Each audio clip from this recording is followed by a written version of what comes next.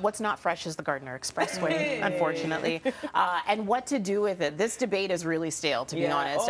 It is one that's been going on for years and years and years. And what happens is once you feel like it has been settled what to do with this downtown expressway, again, we come into trying to reopen up this debate. So yesterday, the Infrastructure and Environment Committee at City Hall, they met, and there was an attempt, there has been an attempt to try to reopen the debate, and let's look again at what we're going to do with the Gardiner. They decided yesterday, we're not reopening this. It's done. We've spent over half of what needs to be done in terms of repairs on the Gardiner, and so we can't go back. We're in too deep. And so there has been this conflict about whether or not the Gardiner Expressway should just be rebuilt, as it has been since 2016. They've been making these giant repairs, as you know, Steph, over in the east end of the Gardiner.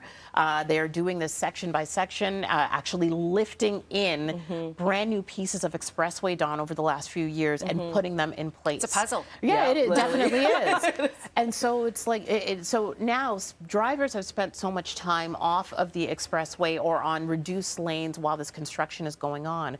And there's still this call to just demolish it completely. It's elevated over the lakeshore. There is a call to demolish at least a portion of it in order to bring it to lakeshore level.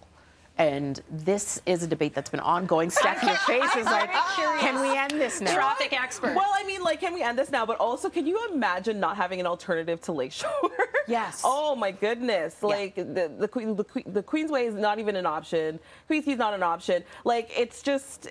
I can't even imagine demolishing it. I feel like that's out of the question. I really feel like it is about, you know, really it's about who's going to pay for it and fund it. Like, that is the core, that is the issue that they want to resolve. And I think, you know, I know that they've been trying to pass it off to the province or even to other municipalities because they say, you know, it's not really Torontonians using the Gardiner. However, we also can't live here. It is too expensive to live in the city. So, I mean, we need access to get in and out. So I feel like it should still fall on Toronto. But I'm biased. Well, I'll tell you, and again, I'm still kind of maneuvering and feeling my way through the city. But for example, and we did take Uber, maybe this is where I got, you know, points deducted. But because there is so much construction along Lakeshore, our Uber driver, I don't know what happened. They were kind of given the, you know, the GPS version of going on the Gardiner, which again took us sort of back further than we needed to be. But it appeared that that might have been the easiest route, because a lot of times what'll happen is GPS will take you on the route that makes the most sense based on traffic accidents and all that kind of stuff. And so we actually did end up in the Gardiner, and then I'm like, okay, bye-bye Hotel X, like we backtracked to get there. But it seemed to me like that was the necessary alternate. Sometimes it is. Sometimes it's about getting onto the Gardiner for 2.2 seconds and getting right back off on Lakeshore, and it makes a huge difference. Right. Huge. And so with you being from Vancouver as well, so you're noticing the construction. The construction obviously for being me a problem is huge right now. Like, I can't believe how long it's taking. And I acknowledge this is a bigger city than Vancouver, so of course you've got to leave more time. But I am astounded at how much construction. Even drivers that I've been with have been like, oh, got to go a different way. Oh, got to go a different way.